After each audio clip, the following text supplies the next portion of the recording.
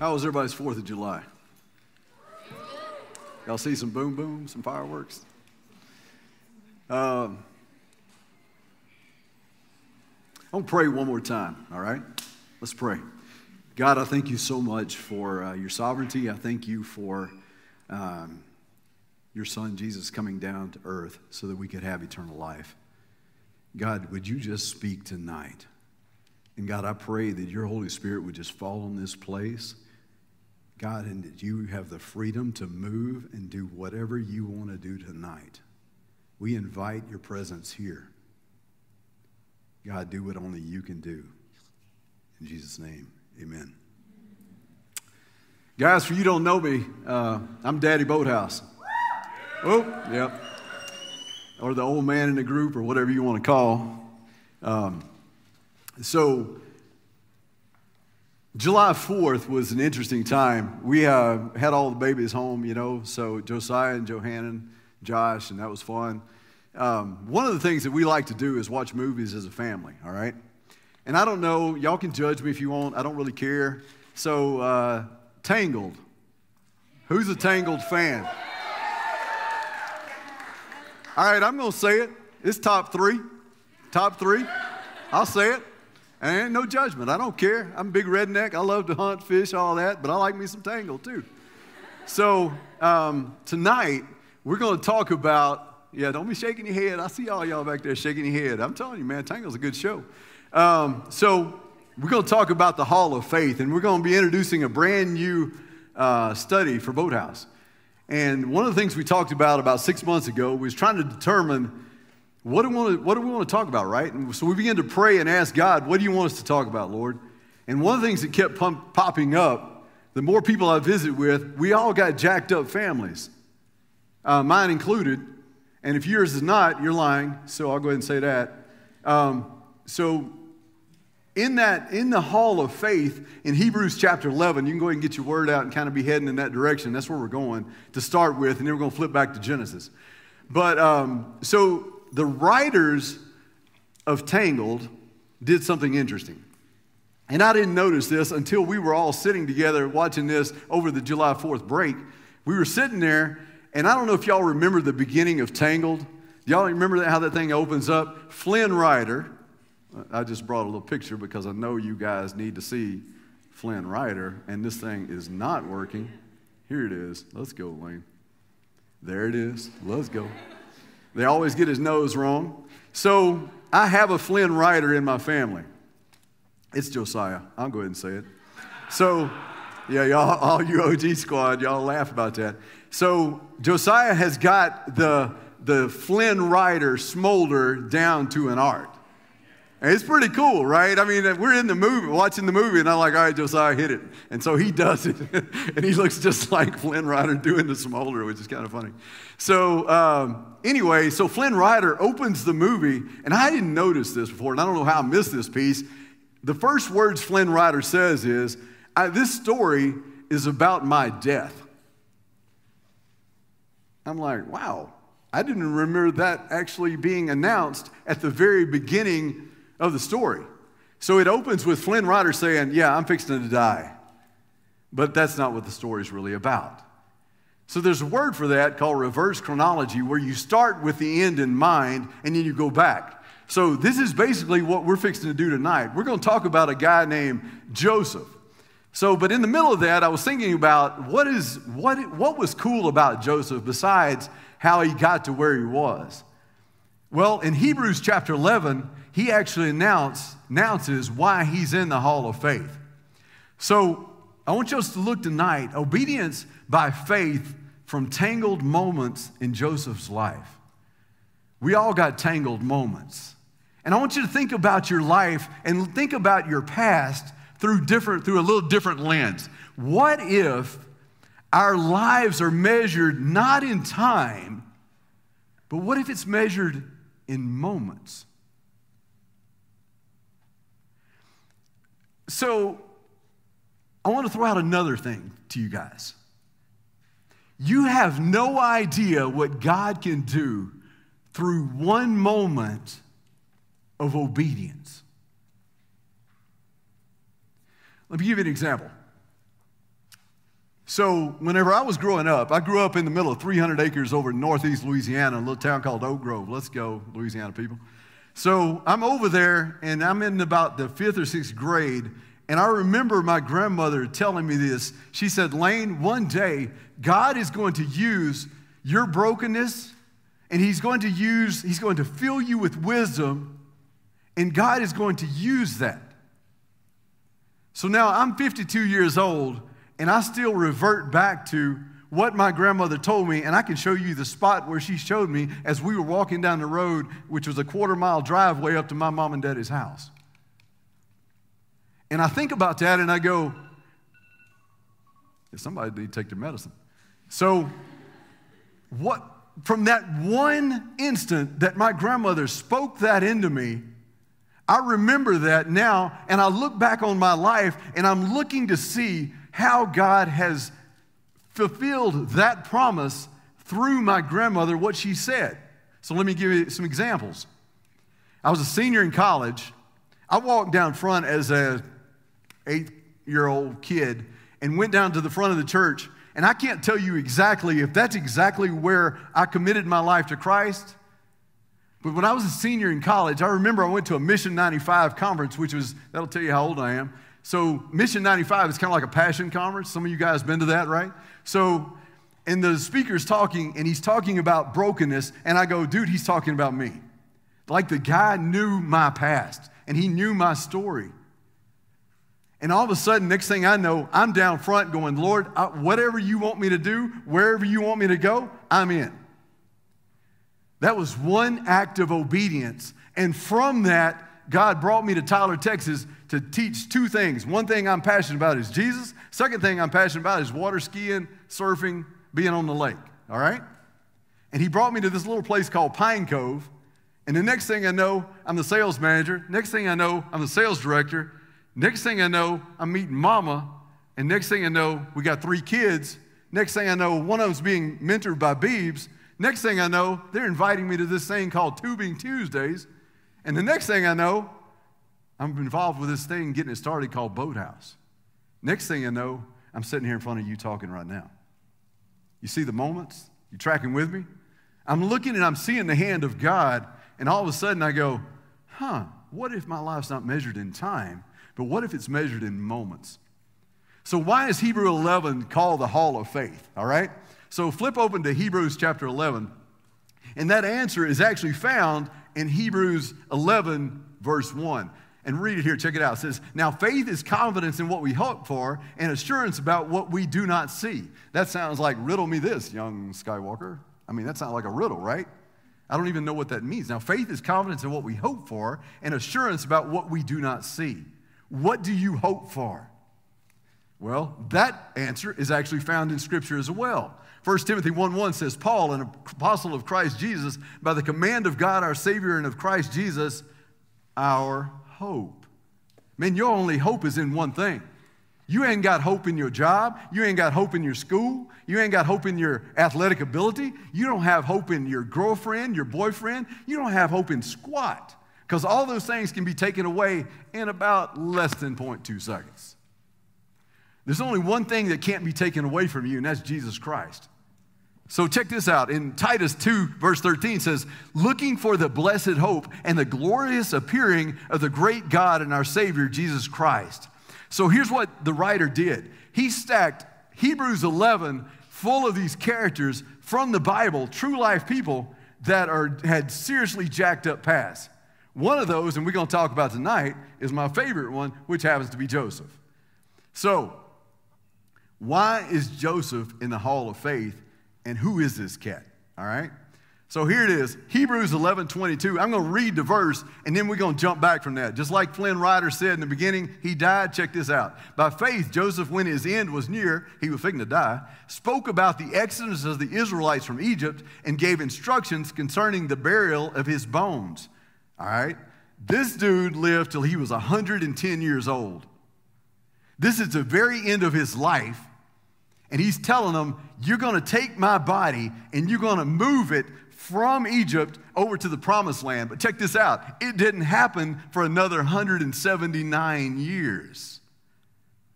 That's why he's listed in the Hall of Faith. He looked around in all of Egypt, and he was filled with people, Israelites, that are in the body of Egypt. And I'm going to tell y'all how he got there in just a few minutes. We're going to talk about it. And all of a sudden, he's being taken, his bones, from Egypt over to the Promised Land.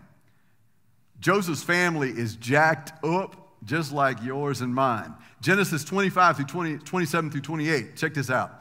There were twins that were born, and I can identify with this. I got twins. Josiah and Johanna are twins, right? And they were called, of Isaac and Rebekah, they were called Jacob and Esau. The boys grew up, and Esau became a skillful hunter. I think we'd be friends. A man of the open country, while Jacob was content to stay at home among the tents. He was a mama's boy at the tents, all right? He didn't like to leave mama. Check this out. Isaac, who had a taste for wild game, loved Esau. But Rebekah loved Jacob. Who in here is the favorite child? Oh, yeah, Ryan, I know you're the favorite one. Yeah, If you didn't raise your hand, more than likely you're probably the favorite child. What's sad is here, mom had her favorite, dad had his favorite. What is that about, dude? You know that's setting it up for a messed up situation. So you say, Lane, why are you showing me this? Well, here's why I'm showing you this. This is the lineage from Father Abraham. You know, Father Abraham had many sons. Many sons had Father Abraham. You're one of them. So y'all didn't sing that. Come on, dude. Leave me hanging like that. All right. Okay, so this is Father Abraham all the way down to Jesus. Well, here's why I'm showing you this. So Father Abraham, by Sarah, had Isaac, all right? But he also had a handmaiden named Hagar, and because Sarah wasn't having babies as fast as they thought, well, have my handmaiden Hagar and have a child by her. So now we've got Ishmael and Isaac. Guys, y'all want to know what's going on over in the Far East right now? It's because of these two guys right here. Because of this relationship right here. The Jewish people versus like the Palestinians and all of that. You hear about that on the news? All of that? That all stems back to this right here. This is why you want to pay attention to this. Because of what is happening over there right now came from this story right here. Okay? So keep looking down that family tree and look what you see. So they had Isaac and Rebekah had Jacob and Esau. These are the twins. They said when Esau came out of Rebekah, Jacob was grabbing onto his heel. He was called the grabber. Okay? Well, because Isaac loved Esau and Rebekah loved Jacob, Esau was the firstborn, so he was supposed to get the birthright. But Rebekah, with Jacob's help, tricked Isaac by putting goat's hair on his arm, fixing a meal for Daddy Isaac because his eyes were really bad, and Isaac blessed the younger one instead of the older one. It was all done by deceit. And we're going to see that as we go on. So check this out. Jacob, just to show you how the deceit keeps going, Jacob goes and works for his uncle Laban, all right? And he looks out in the field, and there is this hot lady, Miss Rachel. She's smoking. She is hot, okay? And he says, I want to marry her. Well, Laban is a cunning guy, and he's like, okay, you can marry her, but you got to work 7 years in order to get her. All right, so they didn't have real good lighting back then, right? So, I mean, let's just say it. They didn't have all these fancy lights back in there. So he worked his 7 years, and man, he was so excited to go and marry Rachel. Well, because the lighting wasn't real great, and it come nighttime, Uncle Laban slipped weak-eyed Leah into his tent instead of Rachel. So when that brother woke up in the morning when the sun come up, he's done consummated a marriage with weak-eyed Leah instead of Rachel. Work. I mean, can you imagine how ticked off you would be? Like, who is this? What is she doing in my tent? And what did we do last night? What happened? You tracking with me? This is bad, right? But Laban says, hey, man, you got to take the first one first because she's the older sister. If you want Rachel, you got to work 7 more years. 14 years that brother slaved for Rachel. I mean, you see how messed up this is? This is messed up. So that's what he did. And he said, because Rachel was so beautiful, just a year seemed like a day. Dude, that's 14 years of your life gone. You crazy, man. No, not doing that, weren't. Not at all. Okay, but also just check out how jacked this up is. You see Reuben there? So Reuben was the firstborn of Leah. Well, Reuben actually went and slept with Bilhah, his daddy's other wife. Now, I'm guessing that in this room, we have a lot of jacked up situations. I don't know that we've got one this messed up. I'm just going to be honest with you. I've heard a lot of things through Boathouse, but this is pretty messed up. Everybody agree with that? Right. Okay. So that's what we're working with. All right. So what dream? Here's something I want you to think about. And Clay already kind of let it out of the bag. What has God placed in your heart? A longing that he's placed in your heart. Or a dream or an idea. You say, well, Lane, like what? I don't know. I don't know what that is. I can tell you that when my grandmother spoke over me at that time, I've been looking, God, what do you want to do through me?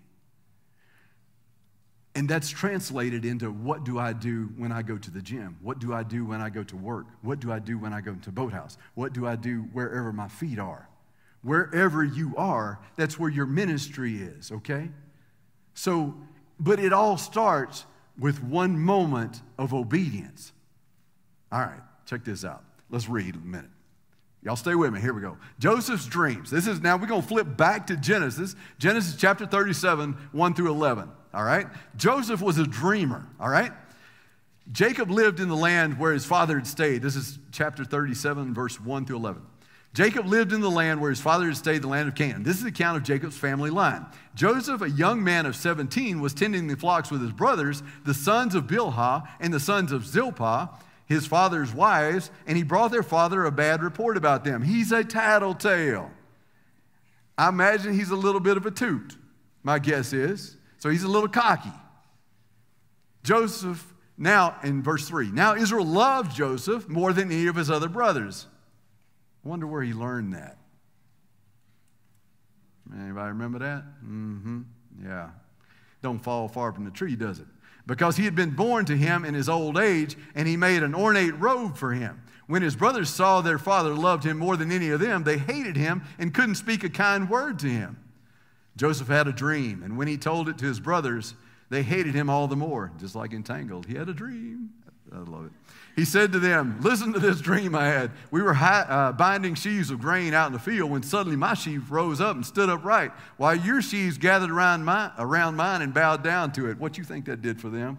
Man, I would be severely ticked off. I'm like, yeah, right. I ain't bowing down to you. You're on crack. No, not happening. Nope, not doing that. And his brothers said to him, do you intend to reign over us? Will you actually rule us? And they hated him all the more. Then he had another dream, and they told it to his brothers. Listen, he said, I had another dream. Dude, shut up. Stop telling your dreams. You can have them, just don't tell nobody. You know what I'm saying? No, he had to tell them. Listen, he said, I had another dream. The time the sun and moon and 11 stars were bowing down to me this time. When he told it to his fathers as well as his brothers, his father rebuked him and said, whoa, what's this dream you had? Will your mother and I and your brothers actually come and bow down to the good ground before you? His brothers were jealous of him, but his father kept that matter in mind. So why is God's timing always perfect? I can tell you why. Because he's a holy God. And why did Joseph have them dreams? Why did he put a dream in you?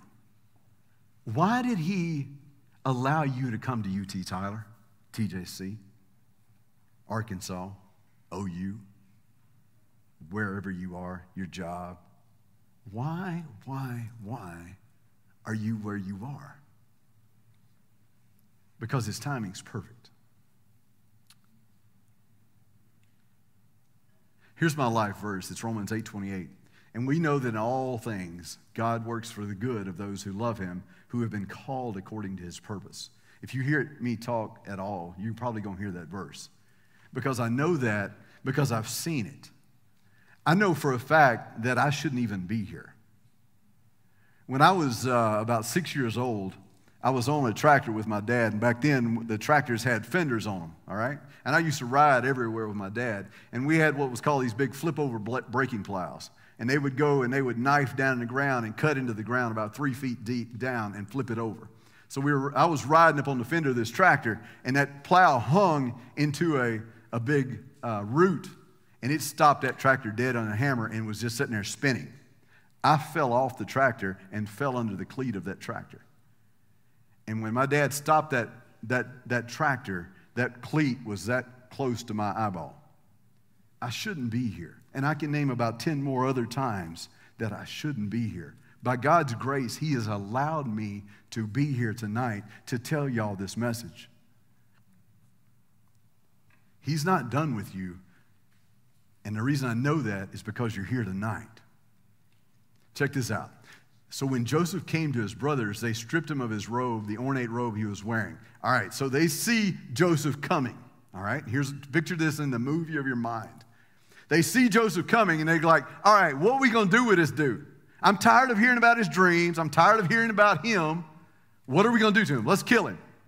Can you imagine that your family has gotten so jacked up that they're talking about killing each other? Well, that's where they're at. So they took him and threw him into a cistern, and the cistern was empty, and there was no water in it. As they sat down to eat their meal, they looked up and saw a caravan of Ishmaelites coming from Gilead. The camels were loaded with spices, balms, myrrh, blah, blah, blah. And they said, Judah said to his brothers, hey, man, what will we gain if we kill our brother and covering up his blood? Let's sell him to these Ishmaelites and not lay our hands on him. After all, he is our brother. Well, thank you for some sense. And his brothers all agreed. When the Midianite merchants came by, they sold Joseph for 20 shekels of silver to the Ishmaelites who took him to Egypt. All right, stop there for a second. Why were the Ishmaelites, the Midianites, just happened to be traveling by at this exact time? These cats were out just getting their camels ready 2 months ago to travel through this area at just the right time that the brothers were plotting this. Does anybody but me see the God's hand all over this? Joseph had a dream, and his dream that he was going to be leading all the people. He didn't know how he was going to get there. He had no idea. But next thing he knows, he's thrown into a pit by his brothers. Now, I would be questioning God's dreams at this point, right? And you say, well, Lane, why am I here at UT Tyler TJC? I don't know. I don't know. But I can tell you this. He's got a plan. Your Midianite traders may be coming by at just the right time, and it may be tonight. And these guys were not saved. They weren't Christians. God's using things in your life that you go, I don't see how that could possibly happen. I'm here to tell you tonight, God will use lost people in your life to bring you closer to Him to fulfill the purpose that He's put in your life. That's what's happening. Meanwhile, the Midianites sold Joseph in Egypt to Potiphar. It just keeps getting worse. Now the dude's done got sold again. One of Pharaoh's officials, the captain of the guard. Now, I'm going to tell you something. I read a commentary on that Potiphar dude, right? He's the captain of the guard. I didn't know this. That means that sucker's been castrated. What? Did you just say that at Boathouse? Yeah, I did. So he's a eunuch in the captain's guards inside the palace. Does anybody see where Joseph's headed? And he's not going just straightway, hey, let's just take you into the palace and let you run the ship. He's going to Potiphar's house to be a slave. Check it out. Joseph had been taken down to Egypt. Potiphar, an Egyptian who was one of Pharaoh's officials, the captain of the guard, brought him from the Ishmaelites who had taken him there. Y'all check out this next verse. I want y'all to write this and scribe this over you. The Lord was with Joseph so that he prospered, and he lived in the house of the Egyptian master. When his master saw that the Lord was with him and that the Lord gave him success in everything he did, Joseph found favor in his eyes and became his attendant. Potiphar put him in charge of his household, and he entrusted to his care everything he owned. From the time he put him in charge of his household and all that he owned, the Lord blessed the household of the Egyptian because of Joseph. The blessing of the Lord was on everything Potiphar had, both in the house and in the field. So Potiphar left everything he had in Joseph's care. With Joseph in charge, he didn't concern himself with anything except the food he ate. He said, man, Joseph's got it. I love me some Joseph. I'm telling you tonight, young people, be a Joseph. Wherever you are. When I was in college, I was a janitor at a church. I hated cleaning toilets. I got here to Pine Cove, and you know what the first thing they said for me to go do was? Scrub the toilets. I was a professional toilet scrubber. I would clean them things, sparkle them, make them shine. Because here's the thing. I knew God didn't call me to scrub toilets, but I knew He had me there in order for me to learn a few lessons about humility and learn some things that I needed to learn, and so that God could actually use me. You say, I don't know why He's got me in this job He's got me in. I don't know why He's got me in this degree. I don't know why. I don't know either. But I know a God that is sovereign. And I know a God that loves you. And a God that's got a plan for you. Check this out. Now, Joseph was well built and handsome. He's a Flynn rider. He's a stud. And after a while, his master's wife took notice of Joseph. He got some choices to make. And she said, come to bed with me.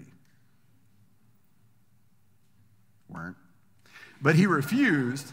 With me in charge, he told her, my master doesn't concern himself with anything in the house. Everything he owns is entrusted to my care. No one is greater in that house than I am. My master has withheld nothing from me except you, because you are his wife. How then could I do such a wicked thing and sin against Potiphar? That's not what he said. He said, wicked thing and sin against God. And though she spoke to Joseph day after day after day, he refused to go to bed with her or even be with her. Dude, you're going to be in some positions, and you got some choices to make. And you may be in one right now, because I don't know what you did before you got here.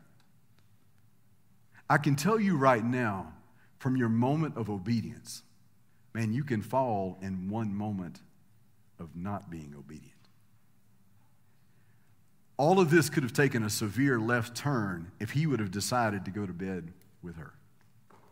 The reason I know that is because Reuben went to bed with his dad's wife. There is not one famous person that came out of Reuben's tribe. It's interesting, huh? But Reuben was the firstborn. It should have been coming out of him. But he chose sin. The good thing about being a follower of Christ is, though, no matter what you've done, and you're going to hear me say this at Boathouse, I could give two flips about what you've done. You don't know what all I've done. I don't know what you've done. But I know a God who can cover all of it. What did Joseph do? Here's what Joseph did. Man, he Colossians 3'd and Titus 2'd it. You say, Lane, what does that mean? Man, that sucker, he set his mind on things above. He had his mind on that goal. He already done had them two dreams. God gave him two dreams. It's interesting, and we're going to read about some more of these dreams here in a few minutes. He gave him two dreams. In both dreams, he knew what he was called to do. I can tell you right now, there's enough people in this room right now, you know what you're supposed to do. Some of you you've been running from God. You've been running from getting baptized. You've been running from accepting Christ. You've been running from drop kicking that boyfriend. You've been running from drop kicking that girlfriend. Here's my question. Are you as radical about your obedience as you were about your sin? Man, sit on that for a minute. Are you as radical with your obedience and your repentance as you are with your sin? Well, it's a good step. You're here tonight. So I went to listing it off. I'm like, I'm going to think, Lord, what do you want to say? He said, get him a flip phone. All right, I'm writing it down. So I put down, get a flip phone. You say, Lane, you are 1971 born. I don't care if that's what it means. If it means you stop looking at porn on that daggone phone, get you a flip phone. And I'm dead serious. Man, if y'all want a wife like mama, get you a flip phone. It's worth it. You want to raise godly babies? Get a flip phone. Yeah, I said it. Uh-oh. Now he done gone to meddling and probing. Get off social media. Maybe that's what you need to do. Or maybe you need to take a break from it. Yeah, I said it. Get in the parking lot and end it. Dude, if she's not the best for you and he's not the best for you, end it. Maybe somebody just need to say it. And maybe that's why God has me here tonight. It's funny, last time I talked, it's been about a year almost, I think. I said the same thing. It's my annual time to say it speech. End it. Get in that parking lot and end it. If you don't need to, go to the back of the room. I don't care where you end it. End it. If you need me to come and intervene, I'll be glad to. Okay, because here's the deal, guys. Full obedience, it ain't for wimps. It takes a real man to do that. It takes a real woman to do that. You want to be a Proverbs 31 woman? By being obedient. Let your moment be tonight. Here's the deal, guys. And I'm speaking from an area of brokenness, okay? When I first started my job, one of the things I had to do was travel a lot. And I'd get in the hotel rooms, and man, there's a TV there that's got crap on it. And I was so convicted about what I was watching when I wasn't with Mama and when I wasn't at home. So I asked my accountability guys, and I said, man, I need help. I don't want to look at that junk anymore. And so they asked me this question, so I'm going to ask it to you. Where's your towel? You say, what do you mean by that, Lane? Here's what I mean by that. Some of you guys are going to have jobs where you travel. You're going to be away from the house. You're going to be away from your family. And you're going to have opportunities to sin.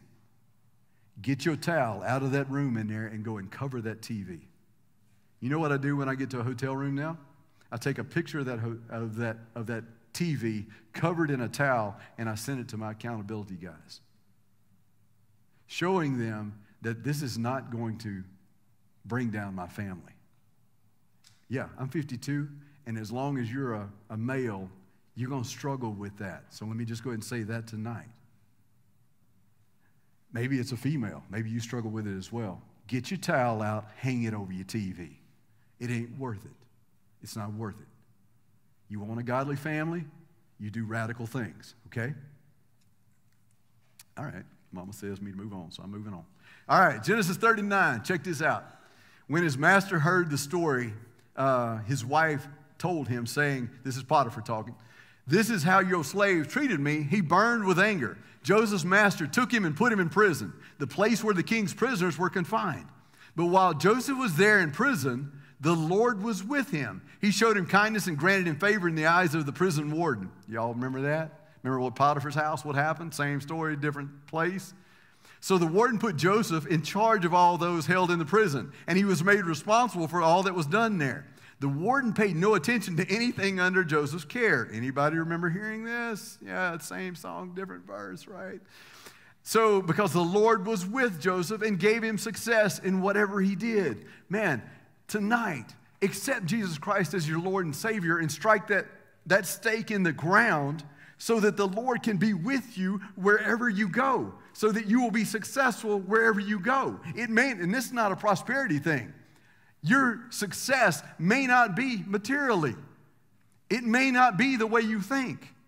Joseph had a dream that he's headed to the palace. He ain't got no idea how he's going to get there. Right now, he's a slave.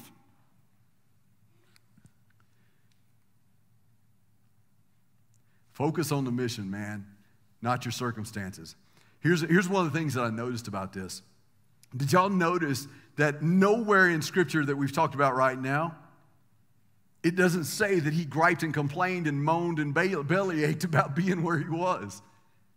He never complained. It's not written in Scripture. I'm talking to me because I complain a lot. And I'm like, God, why did you allow that to happen? Here you go, last night. Check this out, y'all. No, there's no lie. I'm here, and I'm just come up here to kind of get alone, to focus on the talk, right? First off, I'm driving in right up here. And I'll be dog, y'all, if I'm lying, I'm dying. a big pine tree goes poof right across the road. So a pine tree fell across the driveway coming into here, so I couldn't come in here. So I had to go back up, call the manager of the club to come in, to get in here. It came in through the back way. I sat down right here. I'm sitting here, and I look, y'all, I look up, and right over here, behind, it was pouring sheets last night, right? And water starts pouring across the floor. And I look, and here comes water through the door. And I'm like, holy smokes, this is going to be a good talk tomorrow night. Because there's a lot of junk going down. And about the time last night the electricity goes out, we didn't even know if we was going to have power today. I'm telling you, man, Satan's got a plan too. Obedience does not mean you're going to have an easy life. Let me tell you what's going to happen. The instant that you accept Christ, you now have a big old target on your back, and your life's fixing to go to probably hell in a handbasket. But that's okay, because look where Joseph's been. He's been in a cistern, a big old hole in the ground. He's been a slave, and now he's in prison. He didn't complain. The whole time he was obedient. Look at where all he's been. He's placed into a pit. He was sold into slavery. He's been hit on by a married lady. He was falsely accused and imprisoned. Check this out. So while he's in prison, I didn't put the verses up here. I'm just going to tell y'all the story. Check this out. He's in prison, right? And he's right at the palace in prison. He's put in charge of everything, okay, in prison. Well, while he's in prison, there's these two guys that have a falling out with Pharaoh. One of them is a cupbearer. The cupbearer is the dude that drinks a drink to make sure that there ain't no poison in the drink, right? And the other one was the Pharaoh's baker. Both of these cats have a dream. Y'all tracking with me? This is Joseph, Mr. Dream Man, right?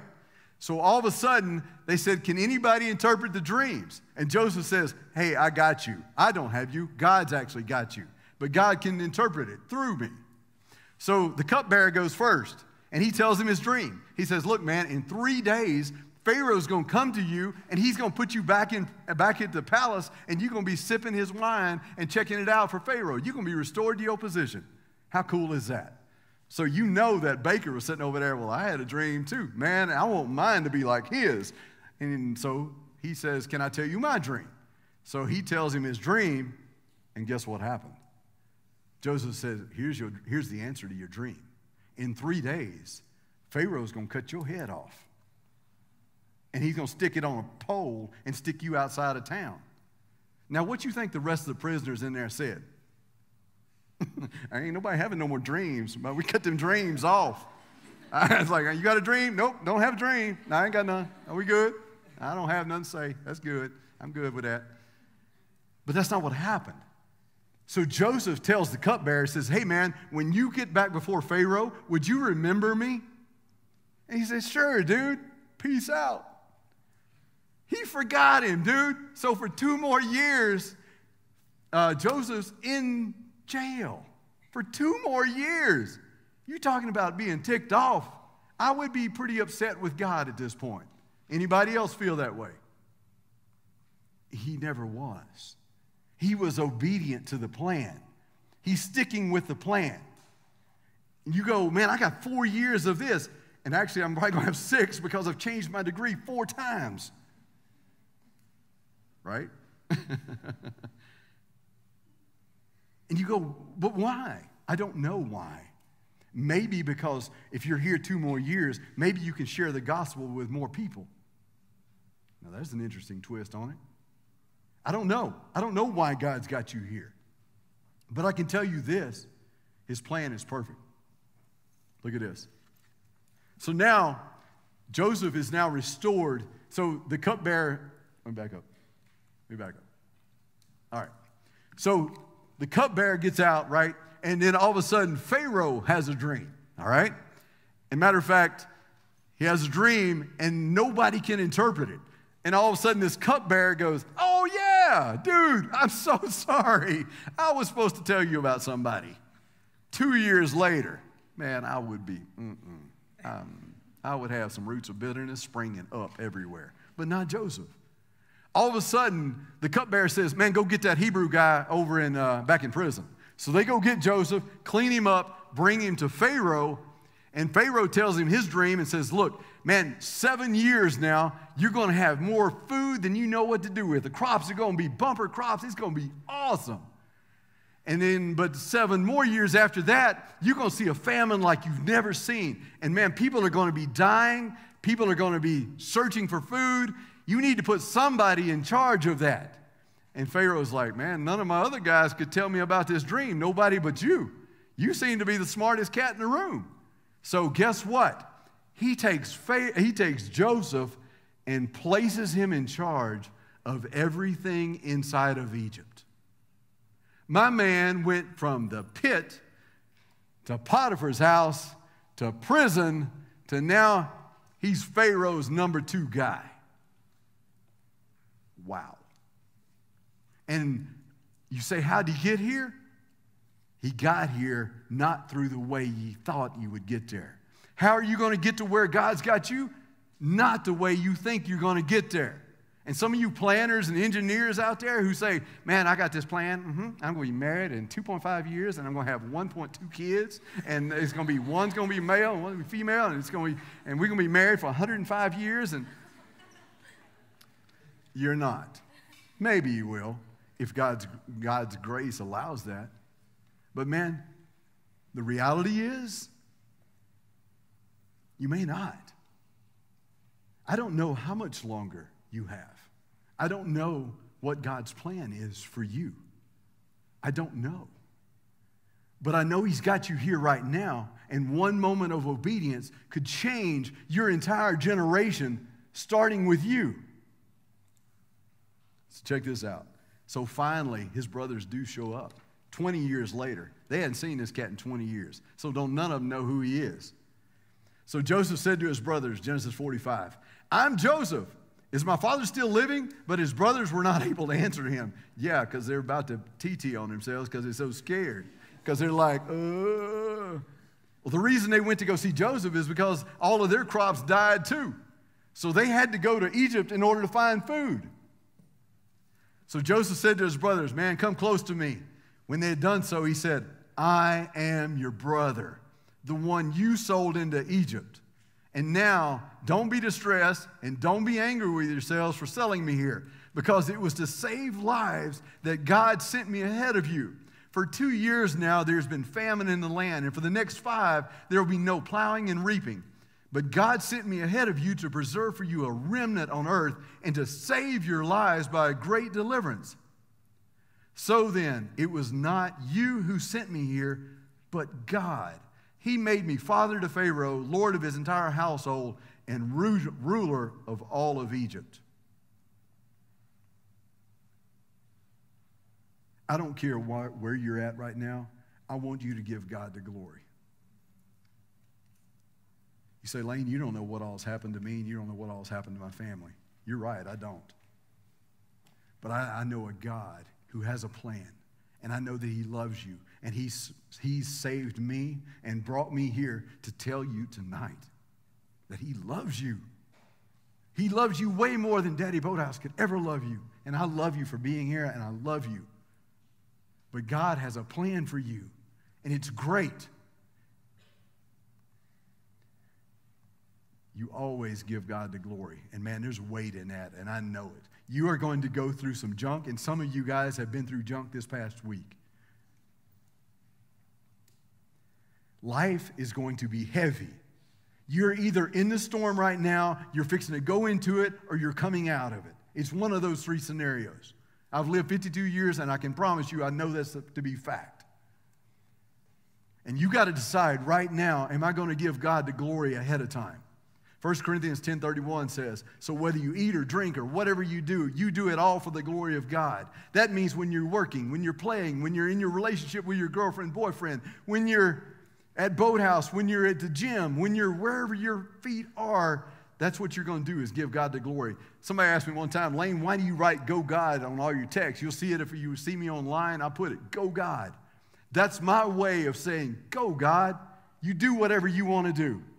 Because when I got saved, when I was a senior in college, I wrote in my Bible, and that's why every one of you cats has prayed to receive Christ with me here at Boathouse. I say, pull out your word. If you don't have a word, I'm going to get you one. And we're going to write in there the time and date that you accepted Christ, because that now becomes your pivot point to know what you're going to do from here on out. How you're going to act, what you're going to do, the friends you're going to hang out with. I can look at your top 3 friends and tell you what type of person you are. It will change your friend group. When you start serving Jesus, it changes everything. And you're going to be sick until you do change. So I write that everywhere. Go God. You say, well, what do you know about being through some heavy stuff? Man, when I married Mama, we were told instantly we couldn't have kids. Instantly. And Mama said, we're going to have 3. And some of you guys have heard my story. I'm not going to belabor the whole story. I'll tell you this real quick. We did a procedure called IVF. We had 2 embryos. The 2 embryos y'all see walking around here is Josiah and Johanna. Mama told me, she said, we're going to have 3 kids. And I went, doctor says we're not going to have any. We have 2, let's call it good. It's a boy and a girl. We're 50-50 on some of that. Josiah and Johanna, they're kind of crazy. Anyway, 10 months later, all of a sudden, I come in from deer hunting, which I don't know why Mama let me off to go deer hunting. Thank you, Mom. But when I came in, Mama handed me a pacifier and says, we're pregnant with number 3.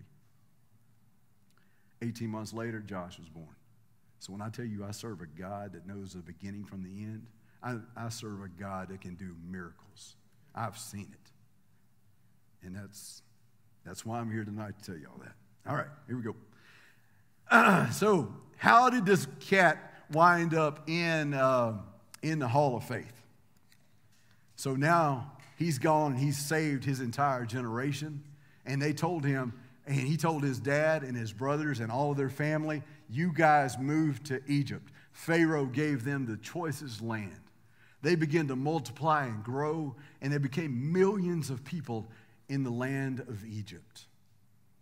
And 179 years later, he says, at 110, when he's fixing to die, he said, when you guys leave this land, y'all take my bones with you to where the promised land that God is going to give the children of Israel. He didn't have a clue about where his bones were going to go and how he was going to wind up there. But by God's faith, the faith he had in God, they took his bones. Moses took his bones up out of that country in Egypt and planted them in the promised land. You say, Lane, why did you tell us all that tonight? Well, here's why I told y'all all of that tonight. Did you know that the story of Joseph is not really the story of Joseph? The story of Joseph is a foreshadowing of the story of Jesus. I told y'all this story tonight about how Joseph went from the pit to Potiphar's house to prison to the palace to tell y'all this one thing. Here's Joseph. Look up on the screen. Here's Jesus. Let's look and see how the stories align. Joseph was who? He was the favorite son of Jacob. Who was Jesus? He was God's only son, his beloved son. Joseph was betrayed by his brothers. Jesus was betrayed by his followers, by me and you.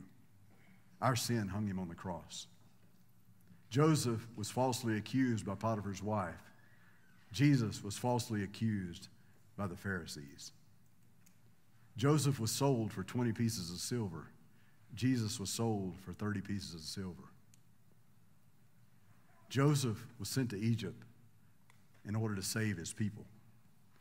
Jesus was sent to earth to save you, to save me, to save us. Joseph forgave his brothers. They betrayed him. He didn't have to, and he was reconciled to them. Jesus offers this forgiveness tonight, young people, for you, so that you could be reconciled to a holy God. The one thing about Boathouse that I'm going to always say, man, obedience it's not easy. But it requires one thing of you. You've got to repent, man, and turn from your wicked ways. You got to turn from your sin. Some of you cats tonight, y'all love your sin, man. Sin's fun. Dude, I know. I get it. I've been there. I understand. Sin is fun. If it wasn't fun, you wouldn't want to do it. It's kind of like a fishing lure. I'm not going to use something I ain't going to catch fish with. Same thing with sin, though. It's got a hook in it. And this is what Satan doesn't tell you. Yeah, it's fun until it's not. The thing about sin is, guys, it's going to take you way further than you ever wanted to go. It's going to cost you way more than you ever wanted to pay. And it's going to keep you longer than you ever wanted to stay. And it has death attached to it. What I'm talking about, guys, is 1,000,000 years from now, is that you and I can laugh and cut up and carry on and have fun. Because 1,000,000 years from now, you're not going to care. You probably won't remember this talk. But I can tell you 1,000,000 years from now, if you don't accept Jesus Christ as your Lord and Savior, you're going to remember this talk. And you're going to remember how I sat there in my pride and said, you know what, I'm going to hold on to my little nights of going out to Cowboys. I'm going to hold on to my little nights of hanging out and doing things I shouldn't be doing. I'm going to hang on to my little sin addiction that I've got on my little phone. God didn't come down here and give his life, man. He gave it because he loved you. That's why we have Boathouse, dude.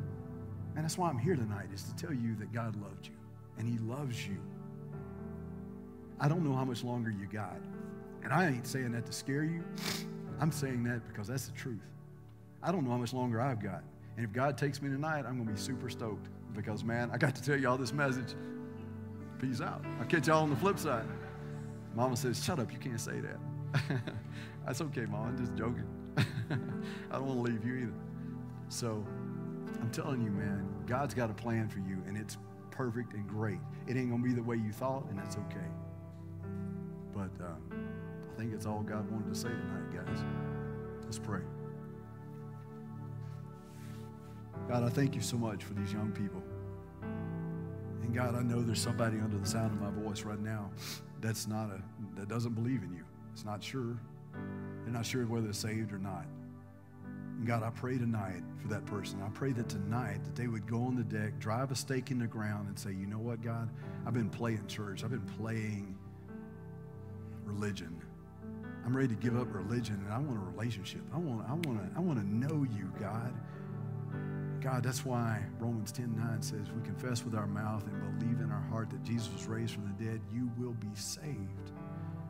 Romans 3:23 says, we've all sinned and we've all fallen short. 6:23 says, the wages of sin is death, but the gift of God is eternal life through Jesus Christ our Lord.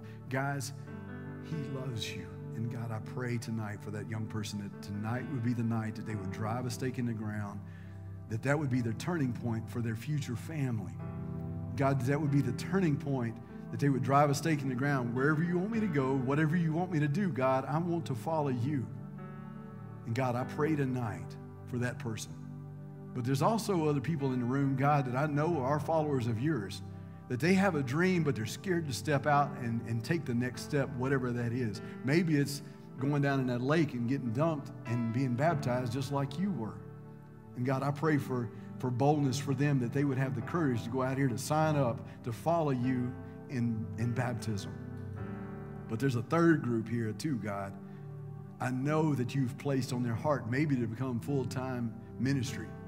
And you say, well, Lane, what does that mean? God, full-time ministry means in the workplace, as a pastor, as a pharmaceutical rep, as a surgeon, as a nurse, as a whatever. God, would they just share Jesus wherever they are and give them the boldness to do that? But whatever that burden, whatever that thing is that you've placed in their heart, that tonight would be they would plant that seed in the ground, and God, that they would bloom exactly where you've planted them, right here in Tyler, Texas. And God, I pray for Smith County. I pray that you would use Boathouse to change East Texas, and to change Texas, and to change the United States, and to change the world. And God, let it start with us. Let it start with me, and let it start tonight with one person, more than one, getting it right by accepting you as their Lord and Savior. And tonight, I pray that your Spirit would fall in this place, God, and people would leave here changed. God, thank you for the chance to come here tonight to share this message. And we love you. In Jesus' name we pray.